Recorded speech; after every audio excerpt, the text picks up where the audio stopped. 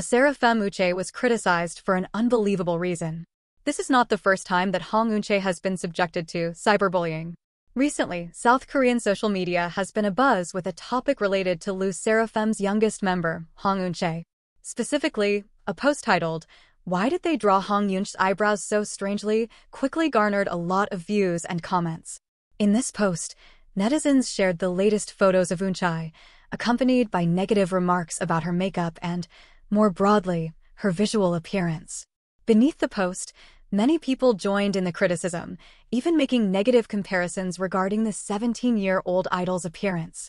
Eunchae, born in 2006, is the youngest member of HYBE's girl group. When she debuted with the group, she was only 15 years old. This is not the first time Eunchae has faced harsh comments about her appearance.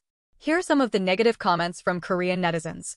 "The first photo really looks like a spoiled child. Every time I see this girl, she looks less attractive. Just like this, she was able to become an idol.